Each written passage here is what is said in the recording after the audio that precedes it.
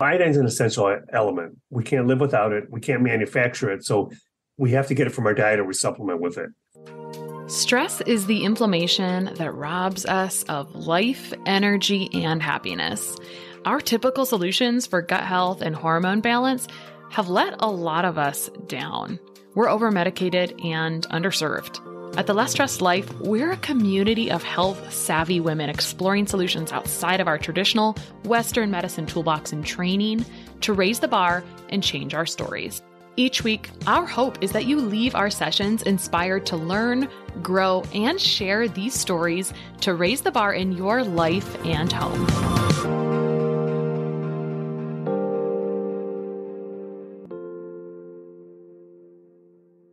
All right, today on The Less Stressed Life, I have Dr. David Brownstein, MD, who's a board-certified family physician who utilizes the best of conventional and alternative therapies.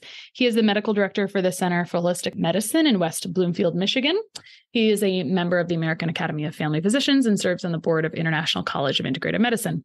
He's the father of two beautiful physicians, which I think is such an accomplishment for both of your daughters to become physicians, Hailey and Jessica, and is a retired soccer coach. So now we know he's also a human and doctor, because sometimes when you write 16 books on the topics of iodine, B12, hormones, thyroid, arthritis, salt, foods, ozone, and more, you wonder, how does this guy get it all done? But he has lectured internationally about his success using these natural therapies. And I would say one of my favorite things about him is that he is a storyteller. He uses a lot of case studies in the books, which I love. And I am a case study fiend. If it hasn't worked for people, like what works for people is what I care most about. So maybe that's why I like him so much. So welcome, Dr. Brownstein. Well, thank you for having me, Krista. Yeah. So you gave me one prompt. I went ahead and filled in like 20 more questions, but this is actually my favorite first question. And I think it's the one that kind of tells us if someone isn't familiar with you yet. It gives us a little background, makes you really human because we all have these things. Tell us about how this all started for you. How did you get into holistic medicine? It's especially fun. Everyone comes. I just had a woman tell me this morning, she's like, well, why doesn't my doctor know this? I'm like, well, no, we only know what we know, right? And we're usually moved to change because we get frustrated to have a personal experience. So tell us about your foray from being an MD into more holistic medicine. How did that all start? You're right. Well, as physicians, I could ask the question, why doesn't my doctor know this stuff? And you're right. They only know what they know. And it usually takes a healthcare professional, an illness in themselves or an illness in a close family member or friend for them to start looking for alternatives if things aren't working out well. And then that's what happened to me. But so my story begins, I wanted to be a doctor since I was little. I wanted to model myself after my family doctor. And I grew up with a severe case of asthma with fair number of ER visits, and I was on medications. And back then, asthma wasn't really well controlled. Well, it's not well controlled either now, but it was less well controlled then than it is now. So I was at my family doctor a fair amount for that. And we didn't grow up in a holistic household. We had a conventional household. We went to the doctor when we were sick. We took whatever they prescribed. I don't recall questioning anything from any doctor. And, I didn't take any vitamins growing up. I didn't know about nutrition. I wasn't concerned with my diet or anything. So I just grew up in what I would call a conventional, traditional household and wanted to model myself after my family doctor and went to University of Michigan for undergrad and Wayne State University School of Medicine for medical school. And then got into a family practice residency in my area in the Detroit metropolitan area and began doing what I wanted to do since I was what I recall 5 years old. And I liked my residency. I didn't deviate from what I was taught at any point in med school or residency. And I used to tell people back then, don't take supplements, were a waste of money. You get enough from food, and nutritional deficiency diseases were a thing of the past. And so I finished my residency. I joined a busy family practice office in my area, and I started practicing, what I was taught. I did it for about 6 months. And first few months I was happy, and I was, didn't ask for anything more. And I was looking to buy in for a partnership in the practice and got a lawyer. And around 6 months, we started negotiating the buy-in. And then right around that time, I had the lawyer, we're negotiating a buy-in. I just stopped sleeping. I remember it. And sleep was hard to come by. I became anxious for really the first time. And after a couple of nights of not sleeping, I'm getting up and getting ready to go to work. And I blurted out to my wife, Allison, I don't want to be a doctor anymore. And we met at 18 years old at at Michigan. And since she's known me, that's all I talked about was being a doctor. That was my sole focus in life. And being a family doctor was my sole focus in life. And, she looks at me incredulously. We had $100,000 in student loans at the time, and they were mostly mine. Mm-hmm. And she said, well, what's wrong? And I'm like, I don't know, but I'm not helping anyone. She goes, what do you mean? I'm like, I'm just prescribing drugs that most of them don't even need.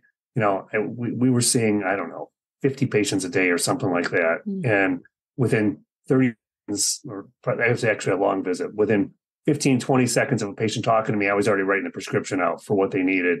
And the rest of the visit didn't really matter. And I was out of that door in 5 or 7 minutes, or less. And I said to her, I don't think I'm helping anyone. I'm just prescribing drugs. Aren't treating the underlying cause of their illness. And then I'm having to prescribe more drugs to treat problems from the first drugs. And she goes, well, what are you going to do? And I'm like, I don't know, but I can't do this for the next 3 or 4 decades. And she said, why don't you do another residency? And I'm like, nah, I'm not doing that. One was enough of that. So, I was floundering a little bit, and I go to work that day. And that day I see this patient who's been bothering me for a while to meet his chiropractor. And at that point in my career, I never referred to chiropractors. I used to tell people don't go. I never met one, never talked to one, never knew what the philosophy was, never knew what they did. I just knew they were dangerous. At least that's what I was taught. Mm. And he had been bugging me for a while. His wife and my wife worked together and drove in a car to work together. And we'd done some things socially with them. So in that lack of sleep and anxiety time at that time, that I put him off before when he told me to meet this chiropractor, I said, okay, fine, give me his number. So he gives me the number. I make a phone call from work that day, and we set a dinner date for the following Tuesday. And I get home from work on that Tuesday, and I remember telling Allison, I'm going to cancel this dinner. I'm tired. I worked all day, and this is a waste of time. And she said, you can't do that. It's too late. That would be rude. Go to dinner. And I'm walking out the door. She told me to be nice. And I go to dinner. His name was Dr. Robert Radke. He was 10 years older than me. And first off, we hit it off very well, very easily. It was just an easy friendship that we hit off right off the bat. Second off, he was talking about functional biochemistry, which I knew literally nothing about. I took biochemistry in my undergrad at the University of Michigan. I took it again in med school. And then we had reminders of it and lectures about it in residency. And it was nothing functional about that biochemistry. It was all just rote memory, and you could never correlate it with a patient in front of you. You're just trying to get through the test they were giving you on it. So Dr. Radke's talking to me about functional biochemistry and what it means in the individual patient he's seeing and how he's trying to, work with the patient's biochemistry. And either he starts telling me stories of his patients, and either he's lying to me or there's another method of treatment or modality of treatment that I wasn't aware of.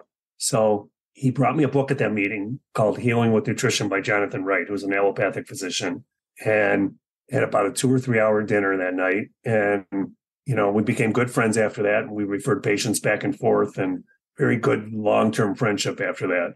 Came home and I read that book till the middle of the night. I remember reading till 2 a.m. I was really focused on the section on cardiovascular diseases because my father was very ill at that time. He suffered his first heart attack at age 40, his second heart attack at 42. Over the next 20 years, he had 2 bypass surgeries and plasties. He was on 12 medications to control blood pressure, diabetes, hypertension. My dad was overweight. He smoked, never exercised a day in his life, looked awful, looked like he was going to die at any moment. He had like a pale bluish color in his face, like he wasn't oxygenating. And, he was having continual angina for over 20 years, where he was popping nitroglycerin pills like they were candy. And we were all waiting for the phone call that he died at that time. So I read that chapter till late at night. I get up to go to work, and I'm energized that morning. And I called my dad when I got to work, and I said, can you stop at my office before or after work? I want to draw some blood work on you. So based on what I learned from Dr. Radke, what I read in that book, I drew 2 blood tests on him. The blood tests were thyroid levels, and I drew a whole panel of thyroid levels that I wasn't drawing before, just drawing one thyroid test. And I drew his testosterone level. Now, he was seeing the best doctors in the Detroit metropolitan area. And like I said, he was on 12 different medications, but no one had bothered to check his testosterone levels ever. When I got the results back, they were less than detectable limits, so near zero. And no one had bothered to check a full thyroid panel ever. And his thyroid levels, though, in the reference range, if this is the reference range, they were in the lower part of the reference range. So I put him on 2 things. I put him on natural thyroid hormone and natural testosterone. And within 7 days, his 20-year history of angina melted away. I got a phone call that night at home, said, hey, I didn't have to use any nitro pills today. And I said, well, how many are you using a day? He goes, anywhere from four to eight. And said, I had no chest pain today. It's the first time. And he goes, I think I'm feeling better from the stuff you're giving me. So he felt better and better. He never used another nitro pill the rest of his life at that point. 30 days later, he looks better. He's losing weight for the first time without changing any of his bad dietary habits. My dad could eat like the best of them. And he looked pink now, healthy color instead of this pale, pasty, bluish tinged, face. And he was doing things. He was, no chest pain. And I drew his blood work 30 days later. His cholesterol in the 300s on medication fell below 200 without changing any of his dietary, and without exercising, changing his dietary habits. Mm-hmm. And in a short period from then on, I was able to decrease his medication from 12 to 6 a day. And of those 6, he was on much lower doses, half or more of whatever he was taking before. And once I saw that 30 days later, I was starting to read in that time period too. I knew that's what I wanted to do in medicine. I went to the partners in my practice and said to them, I'm not going to buy in. I need to leave. How much time do you need for me? And they said, what's wrong? And I'm like, nothing's wrong. I want to go do holistic medicine. And they said, what's that? And at that point, I said, I don't know, but I'm going to have to figure it out. And they said, why don't you do it here? And I'm like, no, I can't do it here. I need a holistic medicine office to do it, where I have nurses and front desk people and other colleagues who were all sort of working in the same paradigm and have the same energy. And so, I got rid of the lawyer. I left. And I remember as I was leaving, my dad said to me, what are you doing? He goes, you're going to be a partner in that practice. You can't leave. I'm like, he goes, what are you going to do? And I'm like, I'm going to do holistic medicine. And he asked me the same thing, what's that? I'm like, I don't know, but I'm going to figure it out. He goes, I think you should stay there and do it there. I'm like, I'm doing this because I see the changes in you. And he goes, well, don't not be a partner because of me. And I'm like, Dad, I'm going to get this to work. And Allison was pregnant with our first when I did all this. And I went to my wife first and said to her, I want to leave that practice. And she was fine right off the bat. She said, what are you going to do? And I told her, and she goes, sounds good. And she goes, are you going to have enough patients? And I said, not at first. She said, well, how are we going to do this? Because she was working and then she was quitting as she was getting near the end of her pregnancy. And I said to her, I'll work in the emergency room at nights, or if I have to, weekends. We'll have enough money. I said, I got to give this a go. And she was all for it. And I started off seeing 1 or 2 patients a day. And now we have 6 practitioners in our office, including one of my daughters. And my other one's coming in a year as she finishes her residency. So we'll have 7 practitioners, and we got a big office building, and I don't know how many exam rooms, 14, 16, something like that. And as you said before, I've written 16 books and very happy and very, very good way to practice medicine. Yeah. Oh, that's so much fun. You know what people will want to know? They'll say, can we see one of Dr. Brownstein's physicians if we live in XYZ state? We'll just go ahead and answer the question for them before we move into anything else. So there are some laws about that. Mm-hmm. And we have to see them once in person. Mm-hmm. Then we can do telemedicine. And I don't like telemedicine that much. I want to see people and I want to touch people and I want to be in front of them. But I still do it. And I do it for my patients who move out of state or, I do it occasionally, but we do need to see people once, and then we can establish a relationship and, move on from there. Well, there were so many things that I resonated with in your story, and I'm sure other people do, because I think when you get into anything in health, right, you just want to help people. And so you had this early midlife crisis and the support from the most important person, which is great. So that was all you really needed. One more thing, because I know we're going to talk about, most of my questions today are going to focus on thyroid and iodine. I'm going to go down that rabbit hole, which I feel like is definitely one of your big rabbit holes. But since you had asthma, I don't see asthma, and I've got half of your books, but I don't think there's an asthma book, but you had asthma. No asthma book from you? That actually could be a book. I never thought about that. Oh, well, time to get it. We're busy. You know what? People ask me about, how do you write all those books? Or how does it come to you to write those books? It comes to me like I don't have any master plan. And, I have to, when I'm writing a book, it's either I am excited about something or I'm irritated about something. It's one of those two things that it gives me the passion to write a book. So I never thought about writing a book about asthma. And, one of the reasons I don't think about it is my asthma is gone. Maybe not 100% gone, but it is 99.99% gone. And I used to be on medicine and inhalers and ER visits, and it was serious. I thought for the beginning part of my life, that's how I was going to die. I was sure I was going to die strangulation from asthma. And man, I was really bad. It was a severe case of asthma. Don't leave us hanging like that. We had this really lovely story about your dad, which was great because I'm also waiting for that call. But since your asthma's gone, why don't you tell us about why your asthma's gone? And then we'll jump into thyroid and iodine. I think there's a book in there. So my asthma's gone. So I was an athlete. I played tennis and I swam, in high school. And then, I had puffers with me everywhere and steroids and all this stuff. So I started getting into holistic medicine after my dad. And, from that moment on, every person gets a hormonal and nutritional evaluation, a whole hormonal evaluation and a nutritional evaluation. So I started looking at myself and I start drawing blood tests on myself. And I find, the same thing as my dad. I've got this low thyroid hormone level. I got all these nutritional deficits. And lo and behold, through blood testing and IgG analysis, I find I got a casein sensitivity. Mm-hmm. Casein is the major protein in dairy products. I never really liked dairy products. I hated drinking milk and I hated cheese and I just hate dairy products. But, growing up in the 70s, I started my day with cereal and milk. Mm-hmm. And I got dairy, I'm sure, in many sources that I just didn't actively go for it. Mm-hmm. So really, once I cleaned up my diet, and it wasn't just dairy, once I cleaned up my diet of that and refined sugars and eating better and then correcting nutritional imbalances, and asthma just melted away. And I still find today, if I indulge in something that I shouldn't, I start wheezing a little bit. And that's where maybe it's not 100% gone, but it's, I don't have inhalers at the handy anymore. And I play tennis, active, vigorous tennis 3 or 4 days a week. I don't use inhalers for that.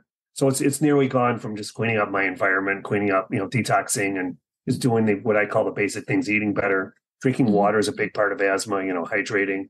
That was my story with it.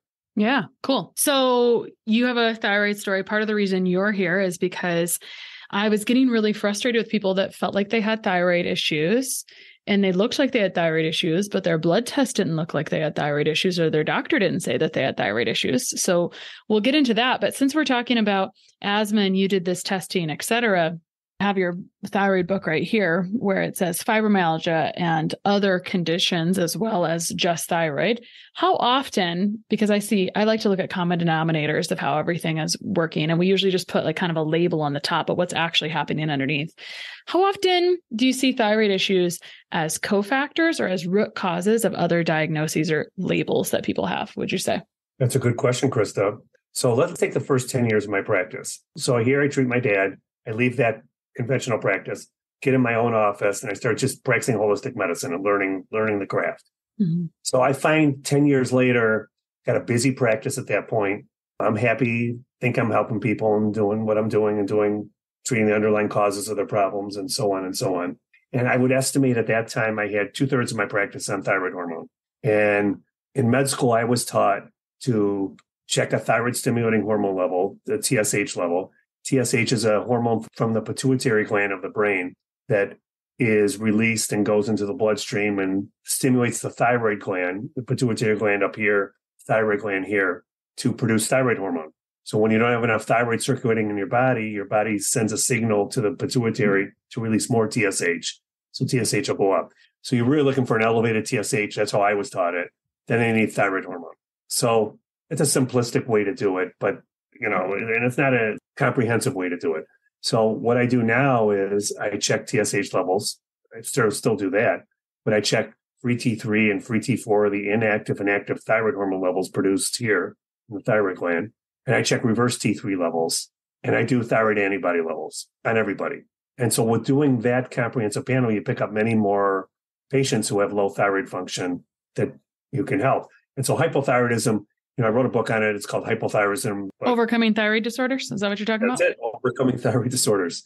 And I don't just rely on blood tests. I'm treating people instead of blood tests. So one of the other things you can check are basal body with our first morning temperature before you get up. And if those are low, that's indicative perhaps of not producing enough thyroid hormone. So you put that whole picture together with doing a good history and a good physical exam and a lab test, a comprehensive lab test. And then, you can make a diagnosis of hypothyroidism. So in the first 10 years of my practice, I would estimate I had 75% of my patients on thyroid hormone. And I would also estimate my average thyroid hormone dose was 2 grains or 120 milligrams of natural thyroid hormone. at that point in my career, I'm reading and I'm learning, I'm going to conference after conference. And it was bothering me why so many of my patients were on thyroid hormone to feel good. Because most patients, when they went on thyroid hormone, felt better. They had aches and pains and fibromyalgia or brain fog or something, or cold or fatigue. And you give them a little thyroid hormone, those symptoms get better. So they were feeling better. I thought I was doing the right thing for them. And really, there was two sort of trains that collided at once there.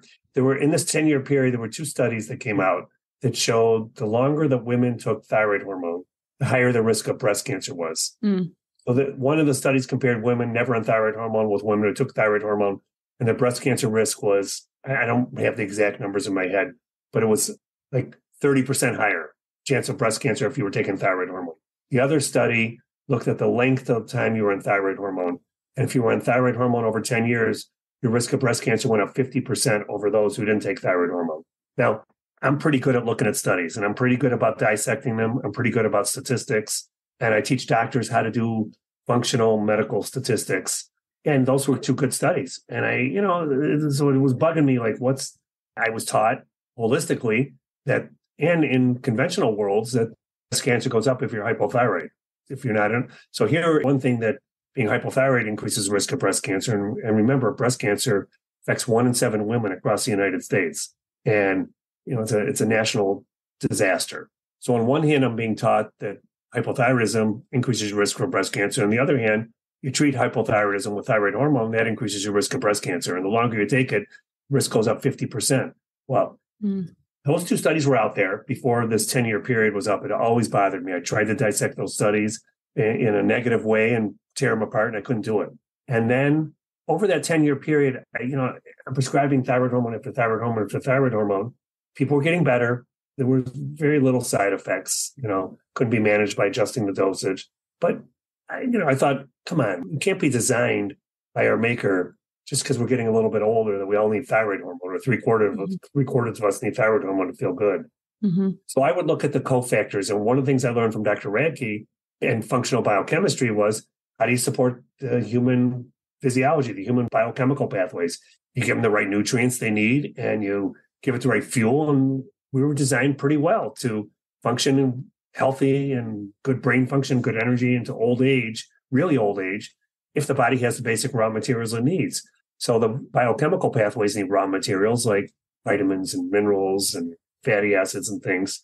So I would look at the thyroid biochemical pathways, and in those pathways would be things like selenium and magnesium and zinc. And, I was checking those levels on people as well. And then I really started focusing on, how does the thyroid gland make thyroid hormone, and how do you optimize that? So I would try all those cofactors. And one of the major cofactors was iodine. The highest concentration of iodine in the human body is in the thyroid gland. The second highest concentration in women is in the breast tissue. The next highest concentrations in the ovaries and the prostate and the uterus, all the glandular tissues. So that includes the breast, ovaries, uterus, prostate, pancreas, thyroid. All contains huge amounts of iodine. In fact, we're so well set up to get iodine. We have this really unique mechanism where we have it's called a symporter that can transport iodine from the bloodstream into these glands against a gradient. So it takes an energy molecule, ATP, to do that. And the reason for that is because humans have learned to adapt and survive in low iodine environments. I would look at selenium, I'd look at zinc, I'd look at vitamin A, whatever, for the thyroid. And I would really look at iodine, because the highest concentration of iodine in the body is in the thyroid gland, and you can't make thyroid hormone without iodine.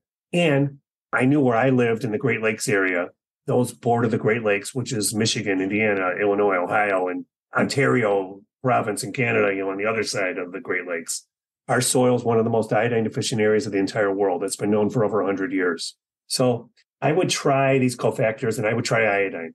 Nothing worked great. Now, people didn't get sick from any of this stuff. And in regards to iodine, I would try low doses. I try medium doses. I try high doses. I didn't see any big negative effects from any of this stuff, and negative effects from iodine. But I still had to use thyroid hormone. They couldn't feel as good as when they were in thyroid hormone. So in one of my medical journals, a researcher wrote an article about how he developed an iodine loading test. Now, at that point in my career, this is 10 years now into holistic medicine, there was no good iodine testing at any lab across the U.S. And so I was just guessing that people were low in iodine. So I called him after that. His name was Dr. Guy Abraham. He was a researcher in California. He developed this iodine loading test. He sent me some research articles. He explained the test to me. I read his research articles, thought he was really onto something with his testing. And he became interested in my practice because I was in the Great Lakes area with low iodine in the soil. And he knew that. And so he said, let's do a study together. And so I sent him, I started collecting urine samples from my patients and collated them and kept them and sent them over to California. And then I was flying out to California once a month, and him and I would get in the lab, his lab, and we'd do the measurements. And Dr. Abraham taught me more about iodine than he'll ever know. He was one of the smartest smartest human beings I've ever met in my life. And lo and behold, over 95% of my patients are low in iodine. They're not only low, they are miserably low. And it was consistent, patient to patient. The only people that weren't low in iodine were the ones taking it on their own. So Dr. Abraham taught me about iodine. I was prescribing the wrong kind of iodine. Once I learned about iodine, and prescribed the right kind of iodine, which is a mixture of iodine and iodide, the oxidized and reduced form of iodine, everything started to gel and everything worked. And what I found was when I started using the right form of iodine, now all of a sudden, patients who were on thyroid hormone, about half of them didn't even need it or more. And the other half needed less. So I went from having 75% of my patients, on thyroid hormone the first 10 years of my practice to maybe a quarter. It's less than that. It's a third of patients to a quarter of patients who are on thyroid hormone. And of those still on thyroid hormone, my average dose now is 30 milligrams instead of 120. And they're all on iodine. So I wrote a book on that. I think I have that. I didn't know that was the second book. Yeah, that was my first book of yours. That was the third book. Okay, third book. So I not irritated in iodine. I was excited about iodine. I got that book out there. And, it's transformed my practice. So, I always say if the government came to me, and unfortunately they have come to me since COVID has started, and they said to me, we don't like your practice, which that kind of happened or was hinted at. But if they said to me, you know what, we're not going to let you do what you were doing before, but we'll give you one thing to take with you from the holistic world. You pick one. This is what I would pick out of everything. That iodine is the biggest bang for the buck. It helps so many people. And it's really the neatest thing I've seen in 30 years of practicing holistic medicine. I've got a lot of iodine questions coming at you. But first, since you had to change the form of iodine to iodine and iodide, did you also have to change the dose? Because you had said you were giving them iodine before, but you weren't seeing a difference. So you changed the type, but you also have to change the dose. So what I was using first was iodide, DIDE, reduced form of iodine. And I was using small doses, medium doses, large doses. It never worked. People didn't there was no side effects that I can recall, or, maybe here and there. Everyone can have a side effect to something, but there was no mass problems with it. In fact, it was very rare there were side effects with it, but nobody felt better, and I wasn't lowering thyroid hormone levels. When I used a combination of iodine and iodide, and when this was really Dr. Abraham introduced me to this work, there was some old literature that showed different tissues of the body primarily bind different forms of iodine. The thyroid gland, iodide, the reduced form. Now, that's the kind I was using, and you would think that would help the thyroid. It just didn't work till there was iodine in there. Iodine, the oxidized form, binds to the breast tissue. And the stomach, the thyroid, the ovaries, uterus, different tissues bind different forms of iodine. But when I lecture to doctors, I always say to them, if you want a whole body effect for iodine, it's best to use a combination. What I do is I present a series of slides showing these different tissues of the body and what they preferentially take up. And then I said, well, what's the best form of iodine? And the next slide it's a combination of iodine and iodide to take care of the whole body. That's a whole body way to supplement with. Since I was using small, medium, and large doses of iodide, I would say I would do the same thing with iodine and iodide. And these are milligram doses, so they're considered large by maybe conventional medicine. But in the holistic world, these are the physiologic doses that are needed to help people. And, I talked to a lady earlier today who's got this breast lump that we're dealing with, that we're not sure, what it is. I told her there's an iodine deficiency continuum out there where if I call this normal iodine, so if you have normal iodine, you have normal architecture of the glandular tissue, the thyroid, ovaries, uterus, breast, prostate, pancreas. And think about it. 1 in 7 women have breast cancer across the U.S. 1 in 3 men have prostate cancer.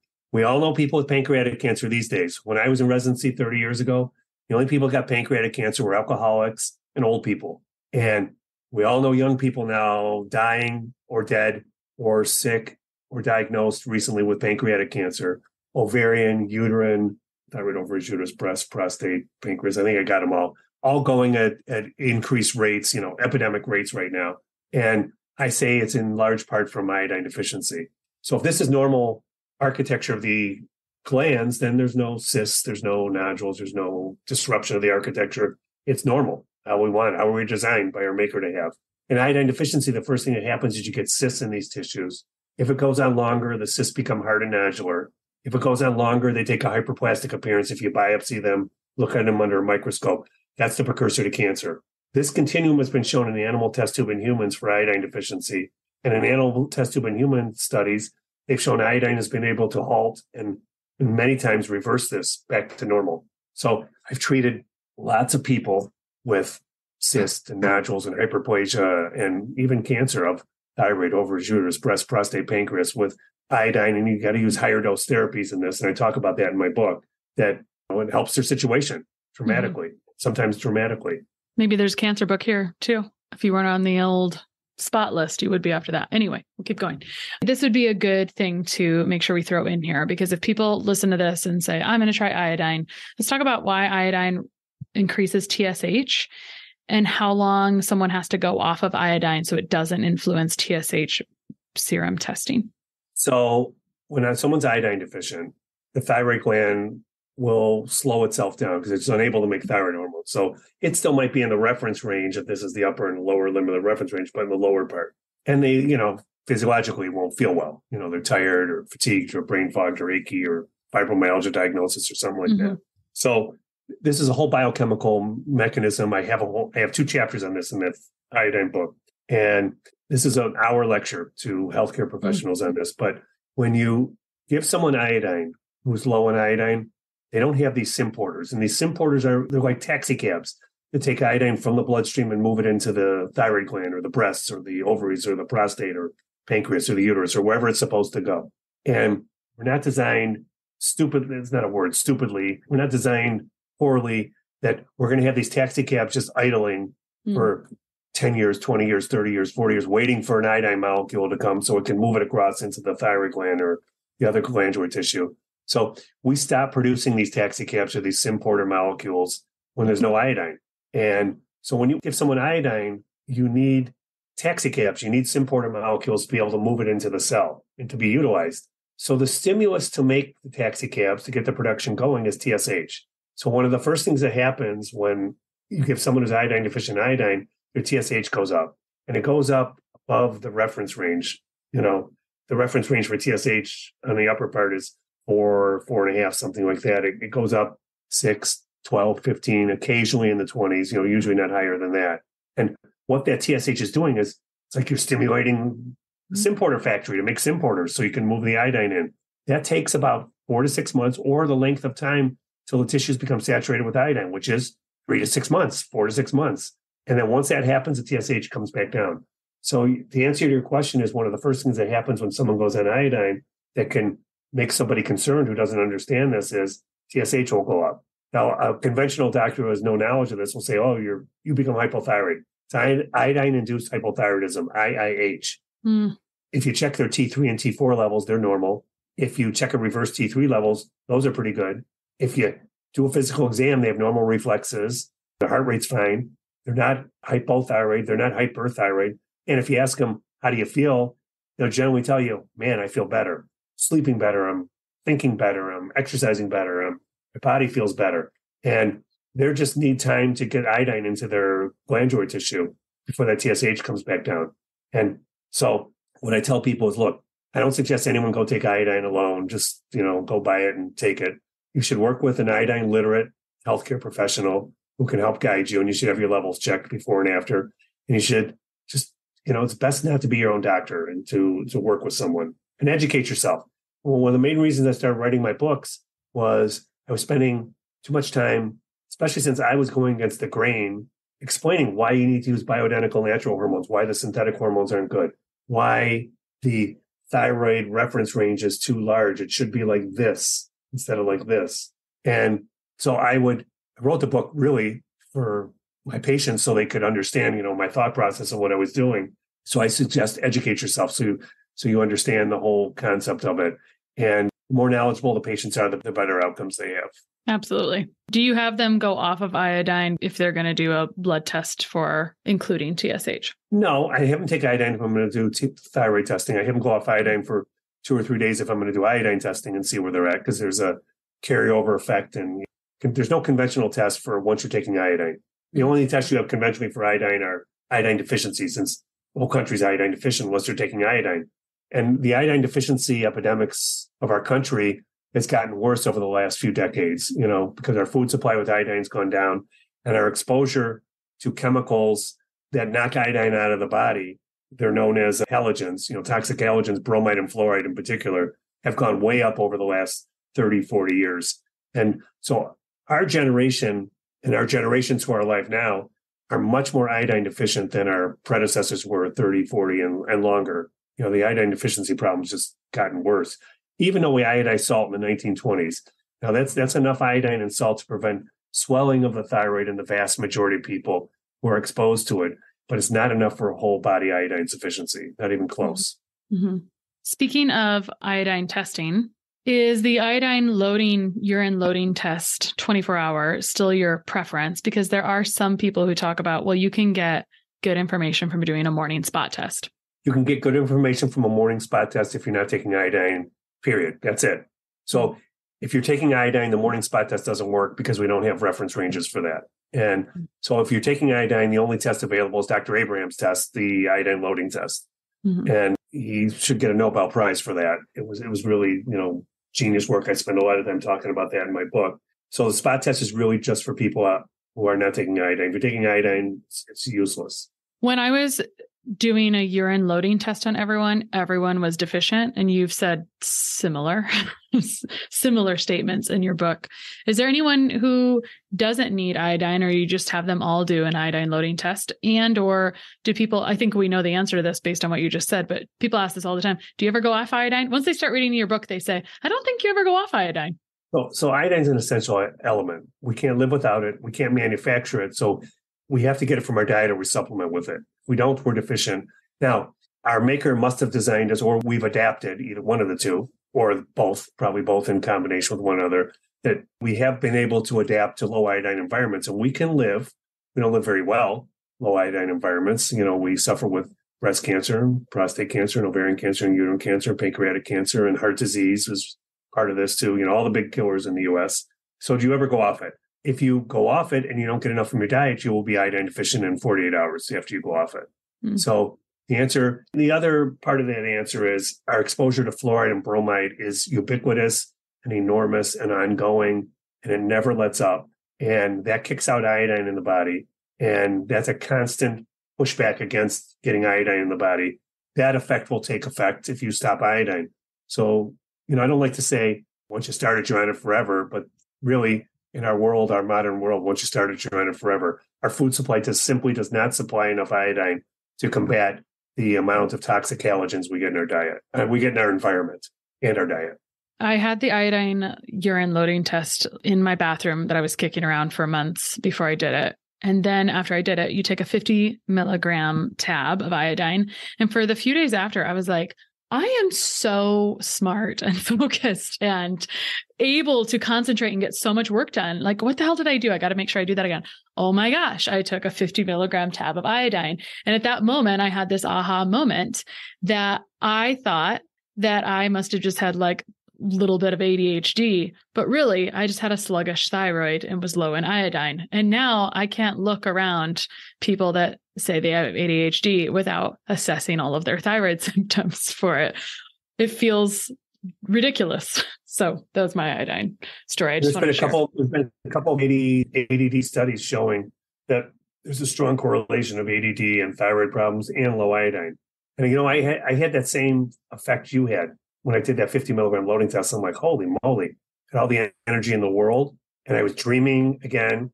And I remember I was so focused, and, of course, that excitement period settled down. I still have more energy than I had, I think, when I was 18 years old. And I'm focused. I can see a load of patients during the day. I can come home and do 2 hours of work on the computer and catch up on my emails and listen to all the nonsense about COVID that's out there and try and digest it and put it together. And, I still do it. And I think that, again, that's why I said to you at the beginning, the government said you only get one thing to take with you holistically, otherwise start prescribing all the drugs we taught you again. It'd be iodine. Mm-hmm. Well, let me ask you a few more questions about iodine in different situations, and we'll kind of get into some of these rapid fire questions that I got from different people. So since we just talked about ADD, it brought up the idea of kids and thyroid in kids and iodine in kids. Do you have anything you want to say about that? If we're deficient in iodine, our kids are deficient in iodine. There are multiple studies showing if a woman who delivers a baby is deficient in iodine, baby's IQ can drop from 5 to 15 points. We think that's a permanent drop. So you could have a kid that him or her can't meet their potential in life because they were in an iodine deficient incubator, and their mother. So this issue needs to be addressed before women are pregnant. However, that's not the case with a lot of people. And what I found is that kids with ADD, kids who have concentration problems, which Lord knows, man, that's way out. And it wasn't there when I was a kid, but it's certainly there now. They do improve when they correct nutritional. Look, iodine shouldn't be used as a sole treatment for everything. It should be part of a holistic treatment regimen, diet and nutrition and detox and rehydration and things. But iodine itself has really dramatic effects on both young people and old people and middle people as well. And I've seen kids with ADD; they get markedly better. It's a holistic treatment regimen, but markedly better really when iodine's added in. You talk about there's another subset of the population, which is pregnant women. And you briefly talk about this in the book and you talk about what happens in Japan. But people ask this question all the time. Talk to us about iodine supplementation during pregnancy. So in Japan, Dr. Abraham and I did that work. It's estimated they ingest 100 times the iodine daily than we do in the U.S. And the U.S. RDA for iodine is set on, what's the minimal amount of iodine in the diet to prevent goiter, swelling of the thyroid. It's not the optimal amount of iodine. It's not what's the best amount of iodine to prevent thyroid cancer, breast cancer, ovarian cancer, uterine cancer, to help with ADD or whatever, IQ, it's to prevent goiter of the thyroid. So that minimal amount is 150 micrograms. The doses I'm talking about for people are generally 25 to 50 milligrams if you don't have glandular problems. And if you have glandular problems, more than that. So I'm talking at least 100 times the RDA for iodine. And the Japanese ingest on a daily basis because they use seaweed and in a large part of their diet. And they also fertilize their crops with seaweed. And the major source of iodine on the planet Earth is in the oceans. Now that iodine level's gone down because of our pollution of the oceans, but it's still there. So it's estimated the Japanese have, 100 times more just in their diet than we do. And that could be the explanation of why the Japanese have markedly lower rates of breast cancer, prostate cancer, ovarian cancer, down the line compared to us. I recommend clients adjust iodine levels based on symptom assessment primarily. Do you have any thoughts about when you start people and how you adjust or come back down? Again, I would say work with a literate healthcare practitioner with iodine who can just help you with this. And look, I have a lot of patients I do that with too. I'm certainly not going to lie about that. I would tell you I start most of my patients at 25 milligrams, and I'm very liberal with my patients about, particularly if they have cystic breasts or cystic ovaries or prostate enlargements or pancreatic problems or, same glandular problems I've been harping on. I'm very liberal about, hey, if you want to try more, let's see how you do with it. If they have cancer of those tissues, I'll generally start at more than 50 milligrams. And, I follow them. And, iodine, there are some people that get side effects from taking iodine. There's some people get side effects from taking vitamin C. I got people complain about drinking water when I tell them to drink more water. So you can have a side effect from anything, but those are rare when it's used appropriately.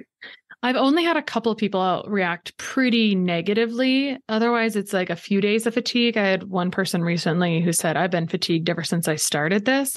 So then we just reevaluate cofactors, salt loading, et cetera. The one person who was my daughter, which was fun, but she's like, I feel like I got hit by a car, like whatever. I said, you could start this topically. Any other comments about negative reactions? That's kind of my approach, is like, go back to cofactors, go back to salt loading, all the things. There's no more negative reactions in any single patient than doctors' family members, particularly their wives or their husbands, female or male. It doesn't matter. Of course, they are the worst. I do this whole part of my iodine lecture on this. So my friend who's I went to med school with calls me up and says, you got to see so-and-so. She's diagnosed with Graves' disease. She's miserable. They're gonna give her radioactive iodine, and I don't want her to take that, but I don't know what to give her. And can you see her? And I hadn't heard from him since med school. So I see her. She's got a goiter, and she's got the big Graves eyes, and I check her iodine levels; they're near zero, and put her on iodine, and that's how I treat Graves' disease and Hashimoto's disease. And I was taught in med school that iodine can make iodine's what causes those situations. Well, that's not true. Mm-hmm. Iodine levels have fallen over 50% over the last 50 years across the U.S., and Graves and Hashimoto's has gone through the roof. That disproves that. And anyone who says that is talking nonsense. So I put her on iodine as part of a holistic treatment regimen. And you never use iodine alone without salt. The salt has a huge positive effect with iodine and can sometimes get rid of those negative reactions like what your daughter had, because salt helps you to chelate and bind helps those halides, those toxic halides, fluoride and bromide come out. So maybe she's feeling lousy because she mobilized bromide and fluoride when she took iodine. Salt will help minimize that. So I see her, put her on iodine. He calls me up and goes, she's already sick from Graves' disease. Isn't that going to make her worse? I'm like, trust me. So I put her on iodine, and she's scheduled for this eye surgery because her eyes were bulging out of her head, which happens in Graves' disease. And she feels better immediately. Her thyroid calms down. She cancels the radioactive iodine treatment. She cancels the thyroid eye surgery she's going to have done. And I get a letter from the ophthalmologist. And when I lecture about this, I have the letter in there. And in the letter, he says something like, what I originally thought was pro-apoptosis from Graves' disease is not, because she's better. And I think it was from Graves' disease. Her Graves' disease was better, which is what happened. Mm-hmm. And he goes, right now she doesn't need surgery. And if things go this way, she'll never need surgery for eyes. And he wrote it a little more medically than that. But I show the letter. And at the end of the letter, I always say, especially when I'm lecturing to healthcare practitioners, this was a doctor's wife. And if this can work on a doctor's wife, it can work on anybody, because they're the worst patients and the problems, they have the side effects, nothing works for them. And so anyways, try the salt with your daughter and see if that helps. Yeah. All right. Here's some questions that have come up for people. So these are kind of interesting ones. Let me start with the breast cancer and iodine status one. Can you discuss or cover iodine deficiency's connection to an increase in estrogen production, an increased sensitivity of breast tissue to estrogen? In your book, you noted... Okay. In your book, you noted iodide therapy could enhance the efficacy of tamoxifen therapy, thus preventing or slowing the development of tamoxifen resistance. So what do you want to say about this? Iodine has intricate mechanisms to help with estrogen metabolism. And an iodine deficiency, estrogens may hang around a lot longer and stimulate. Perhaps that's one of the reasons, especially with our exposure to xenoestrogens, which are estrogen mimics in the environment that hang around forever, because people don't have enough iodine to get their detox pathways going to get rid of it. And maybe that's what's causing, I don't have to tell you, and I don't tell any of the listeners here, breast size has increased dramatically over the last few decades. And younger girls now are larger than their mothers, and mothers are larger than their mothers. And, girls are developing breasts at earlier age and larger breasts, and it's a problem. It's too much breast tissue, and you got more breast tissue and less iodine. You got more problems for hyperplasia and abnormal cells to grow and things like that. So our predecessors had iodine levels and lesser exposure to the toxic halogens than we do now. And I think that's what's in part driving, this larger breast size in women, which I don't think is a good thing. And so iodine does help with estrogen metabolism. And the answer was yes to both parts of those questions. I remember the second part. It was just, can you talk about iodine deficiency connection and increased to estrogen production and increased sensitivity in breast tissue to estrogen? Yeah, it's basically the same, basically what I just said. Mm-hmm. On this note, I think this might actually cover this one. I had someone with perimenopause rubbing iodine on her breast. She hadn't had a menstrual cycle for several months, and 2 days later, she had a menstrual cycle. So in perimenopause, we're having a decrease of both of those hormones. And so I'm wondering if it's really the same mechanism that would be possibly happening, where you would be able to have a cycle if you're using iodine, either topically or orally. You can rub iodine in the skin and absorb it topically, although it's not an efficient mechanism. The most efficient way to take iodine is orally. So, I have had women rub it on them, or men. There's an old iodine test where you rub iodine, the oxidized form on your skin, and it's brown, and you look for how long it takes the brown color to go away, and you assume the brown color goes away within 24 hours that they're really deficient in iodine. Well, there was another study that showed 80% of that rub on the skin sublimates into a gas and just goes into the environment. So that's not the best way to test for iodine, but you can get some iodine in through the skin and you will get some effect. And let me tell you, if someone is super low in iodine, you put some on the skin, their hormones will shift and they will feel it. And, that certainly can bring out a period. All right. Here's one kind of moving a little bit away from iodine. Can you talk about what happened with nature thyroid or nature thyroid? And I'm going to give a little more context because people will say, I was on nature thyroid. I felt really good. Then I went on Armour and didn't feel good. And now I'm on Synthroid and levothyroxine and I feel really terrible. So there's some version of this story that's really common in a lot of people, anyone who's medicated, and this makes it a little more complex. Can you talk to us about, I'm guessing this is in the Natural Hormones book that's on my shelf a little bit, but do you want to talk a little bit about why medication for thyroid issues gets really convoluted for people? So I got the same issues in my practice. And so let's go back to the first 10 years of my practice. No one's on iodine and 3/4 are on thyroid hormone. The second 10 years and beyond, I'm on to I'm in my 30th year right now. I have less than 25% on thyroid hormone and are on a dose of a quarter of what they were on, average of what they were on before. And that's the iodine effect of that. So nature thyroid was a natural desiccated thyroid hormone. We also found really effective in our practice, and we were using a lot of it. And just as the FDA has done to all the other thyroid manufacturers, from the synthetic ones like Synthroid, Levothyroid, all of them, including Armour Thyroid, they found a batch. I don't remember how many batches. It was 1 or 2 batches of nature thyroid were just below the lower limit of the 95% confidence interval lower limit. So I talked to the owners who manufacture nature thyroid. I talked to them about this when this happened. This is my take on the story with it. The FDA mandated them recall those batches, and it was a voluntary recall. I could tell you from seeing enough patients, and we check thyroid hormone levels in everyone, we know in our practice when there's a problem. I know when there's a problem with a lab test, and I know when there's a problem with thyroid hormone or DHA or pregnenolone, or those are 2 adrenal hormones, things that I can test for. I know when there's a problem. I know it really early. My partners see it really early. We've commented on this for years. Something's wrong with either the testing or the medication. And over the years, every thyroid manufacturer has had recalls of their thyroid products because they've been suboptimal, falling below this 95% level that the FDA says they shouldn't fall below.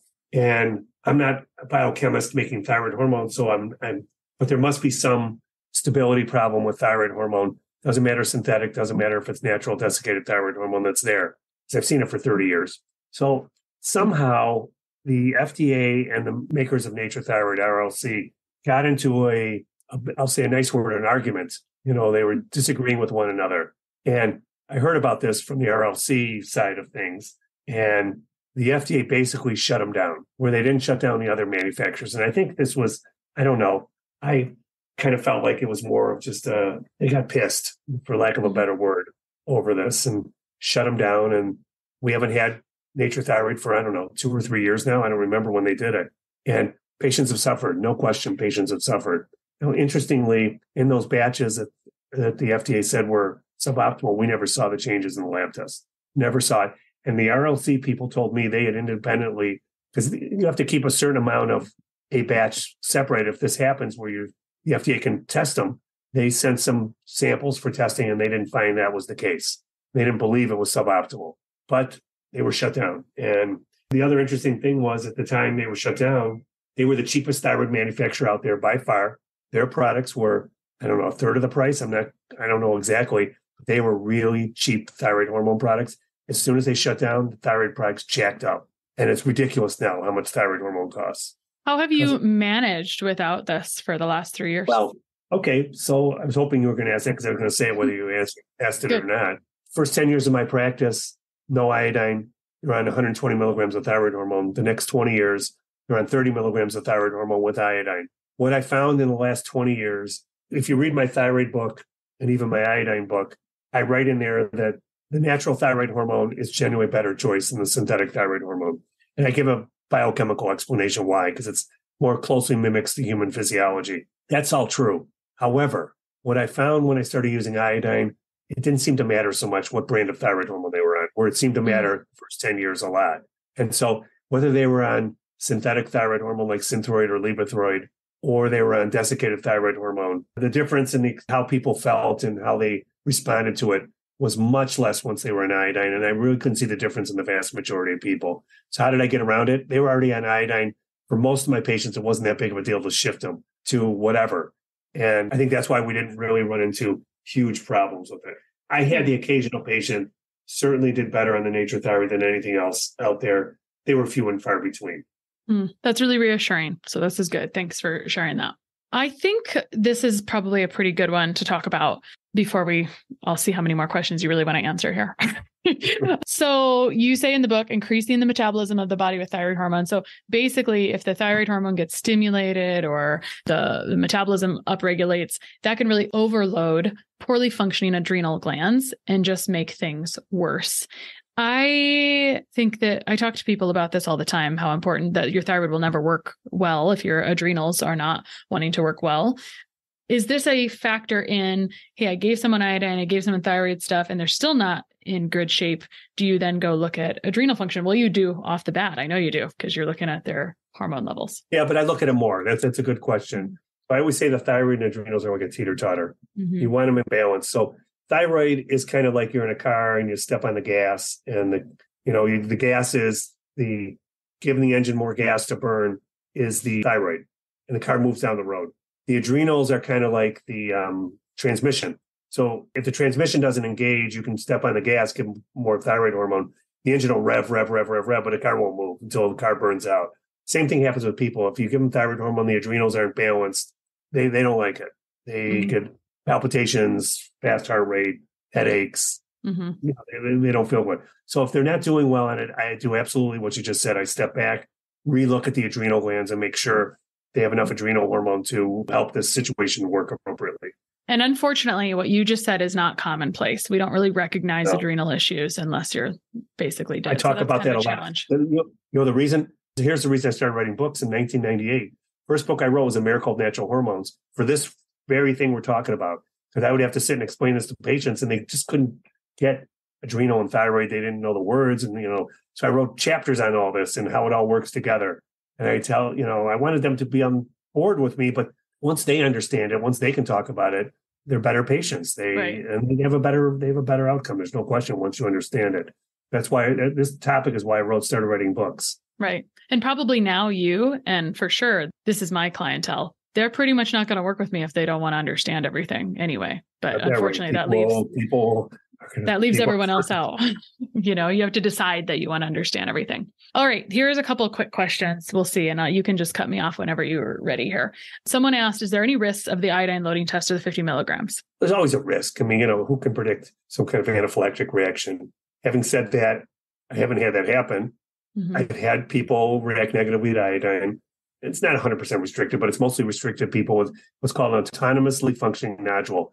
They have a nodule in their thyroid gland that's lost control. The body can't control it anymore.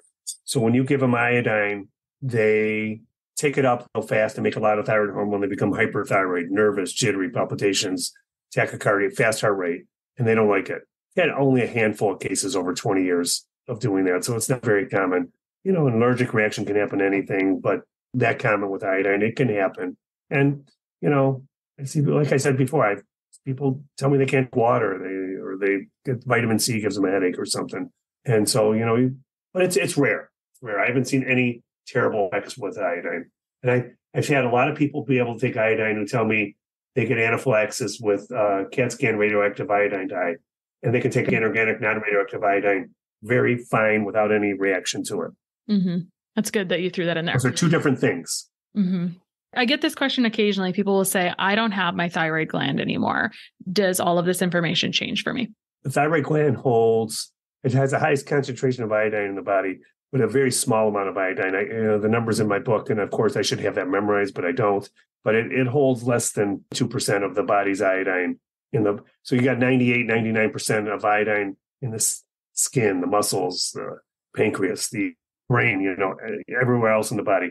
So just because you don't have a thyroid, you have skin, you have breasts, you have prostate, you have ovaries, you have uterus, whatever.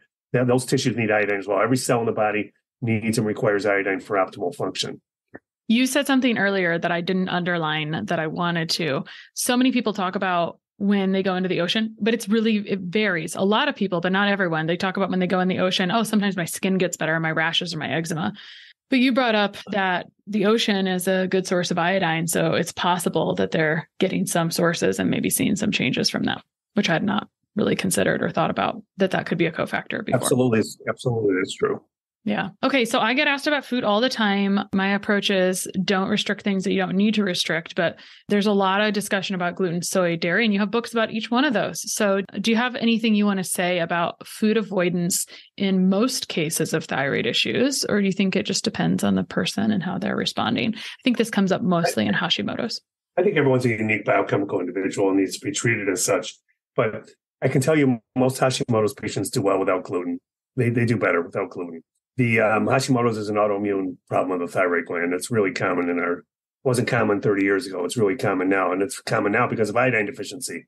You'll see some in the holistic world say iodine's causing Hashimoto's disease. Absolutely not true. What do you say? Fake news, misinformation, whatever terms you want to use there.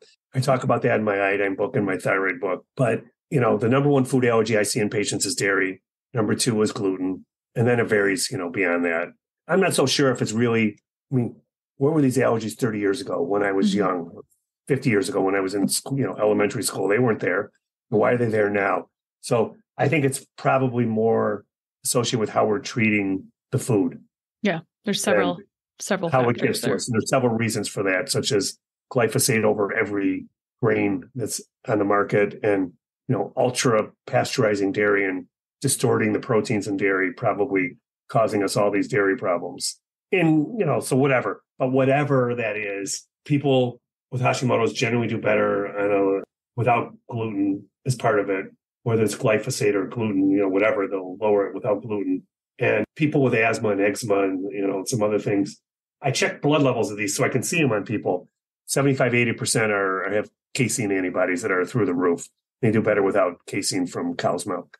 I think I just have one more question because the rest of these are honestly covered by, when someone says I have Hashimoto's and take Synthroid daily, what are your recommendations for improving hair loss? I feel like there's a lot of good information in both of those books. And we talked about a lot of good stuff there already. And when people say, hey, my doctor says my thyroid lab tests are fine, I think you have to go back to, did you actually check everything? And what about you can trust your symptoms. But this one popped up about sluggish thyroid and fungal overgrowth. Any comments of the interplay you see with these two? Absolutely. There's a big interplay with that. And there's big interplay with fungus and candida and mold with low iodine. Mm-hmm. Big play. And it just allows them to thrive. Yes. Yeah. Low basal body temperature. Yep. All right. Dr. Brownstein, thanks for telling us so many good little nuggets today and going through things that I think we needed to try to share with more people. Where can people find you online? So you can go to my website, www.drbrownstein.com. And all the books are there. And my office is centerforholisticmedicine.com in West Bloomfield, Michigan. I'm not really seeing new patients right now, but I have a daughter, Hailey, who is, and my other daughter, Jessie, will be there in July seeing new patients. So we've still got room to grow in our practice, although we're getting there. Mm-hmm. And, we all like what we do. We're all on the same page of that office. And I got what I wanted 30 years ago, which was secretaries. And actually, it's funny. I got an electrician who's our patient. I got a plumber who's my patient. I got all these, the water filter guys, my patient. We're all on the same page. We're all trying to do the same thing. And, it's a pretty cool office to work in.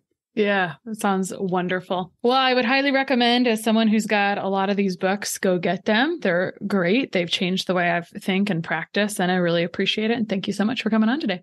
Thanks for having me. Sharing and reviewing this podcast is the best way to help us succeed with our mission to help integrate the best of East and West and empower you to raise the bar on your health story.